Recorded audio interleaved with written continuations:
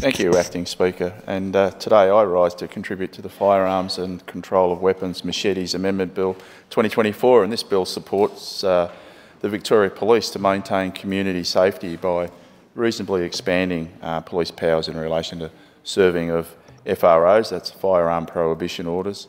It also contains an important amendment to the Control of Weapons Act 1990 to clarify that a machete is a knife and therefore a controlled weapon for the purposes of this Act.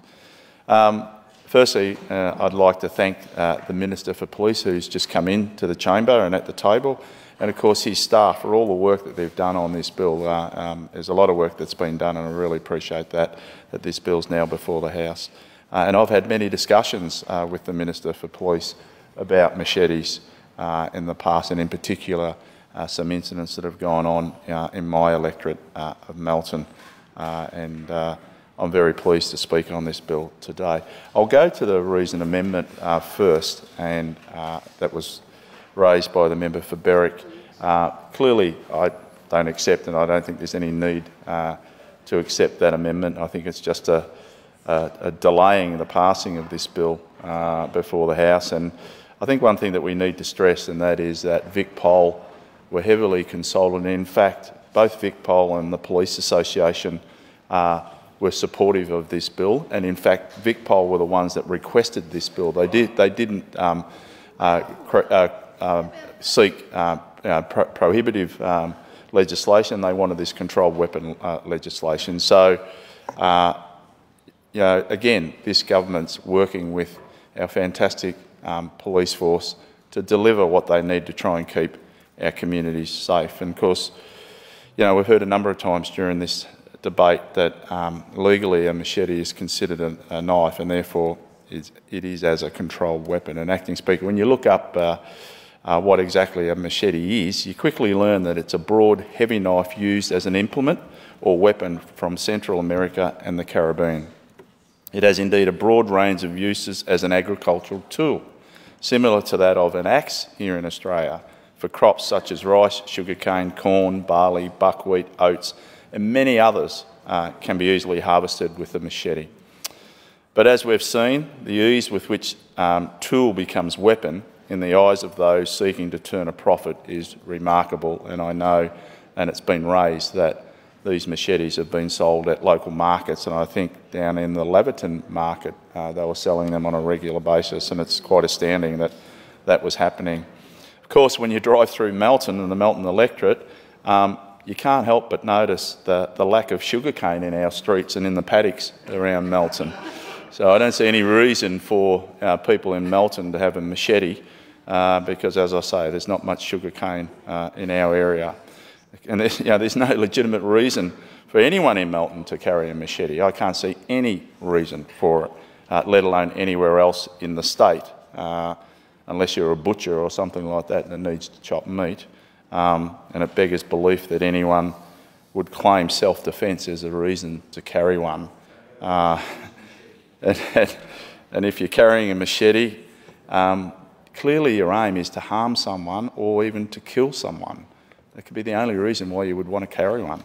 And look, I might be one of the few members in this parliament and in this chamber that has seen the damage caused by a machete to human body. And I can go back to my days as a paramedic through the 80s and 90s in the western suburbs, where I saw absolute carnage across the western suburbs as a result of the use of machetes. And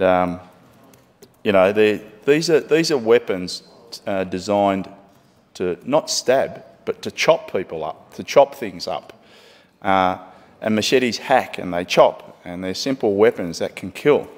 And I've seen defensive wounds where people have put their arms up above their head to protect themselves from being chopped with a machete, and arms amputated, arms cut to the bone, nerves cut.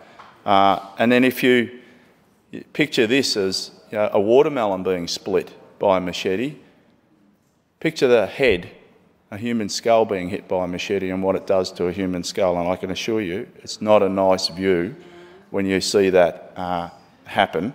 And unfortunately, during the 80s and 90s, I did see that happen in the western suburbs. So again, I can't, I can only strongly support that this bill in regard to reducing and stopping the purchase and the use of these particular weapons. And as I say, these are weapons in the wrong hands, are designed to kill. This bill will make it criminal and enforceable by the Victoria Police, and this bill will expand the powers of VicPol.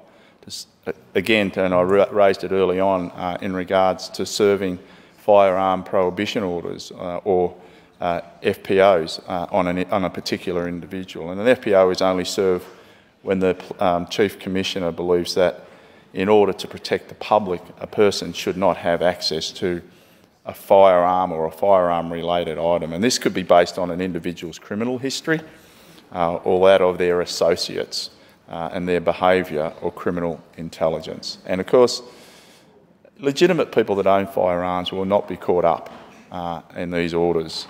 It's only people that do align themselves with criminals and also either have a criminal history themselves.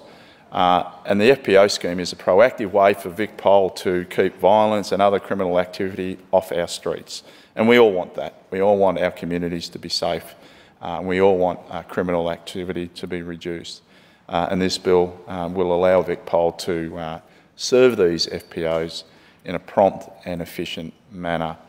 And Acting Speaker, look, when you have a 16-year-old or a 15-year-old or a 14-year-old going about their business in their local suburbs, brandishing machetes at each other, it's clear that there is going to be a long list of failures that can be pointed at and clearly a long list of damage that could be also pointed at. And we had an incident in Melton only a few weeks ago where at the Woodgrove Shopping Centre, the police had to shut down the shopping centre for 30 minutes because 2 or 3 youths decided to think that they were going to attack each other with knives that they, I think, took from the local Woolworths store within the shopping centre. And as an outcome of that, thank God nothing eventuated. The police handled the matter very quickly and everyone was safe.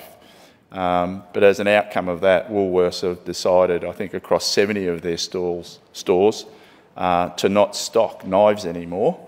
And I don't know which knives they refer to, but I'm assuming it's in their homeware section.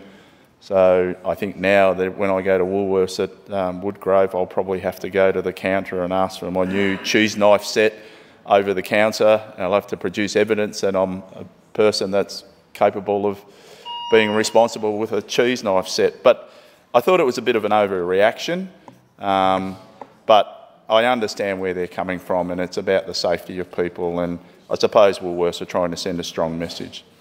I should say that one of the other things that come to mind when I was thinking about this bill was it's almost like the big fish that got away, you know, those stories that men tell about they caught the biggest fish and all this sort of stuff. But I thought back to the Crocodile Dundee movie where, you know, the character in the States pulled out the knife, and you know, Paul Hogan says, "That's not a knife." So what does he do? He whips out a big Bowie knife and he says, "That's a knife." And to me, that's almost the culture around machetes, where these kids have got them stuffed down their pants and they wear these baggy pants so they can disguise what they're carrying. And it's almost like they pull their machete out when they're going to try and violate someone and they say, "That's a knife." Well, guess what? It is deemed to be a knife now under this legislation, and I'm pleased to say that this government is acting on it to keep our communities safe. I should say and extend my thanks and appreciation to our VicPol members. They do an amazing job every day under extreme circumstances sometimes. They work really hard to prevent the youth, and most of them are male youths, in regard to using these types of weapons. There's a lot of prevention programs, they do a lot of community work, but unfortunately there's still an element of our community that think that they can resort to using these particular weapons to do damage against some of their peers or against some of their, I suppose, opponents as they may see it. This is a really important bill. I don't see any need for the reasoned amendment, and I commend the bill to the House.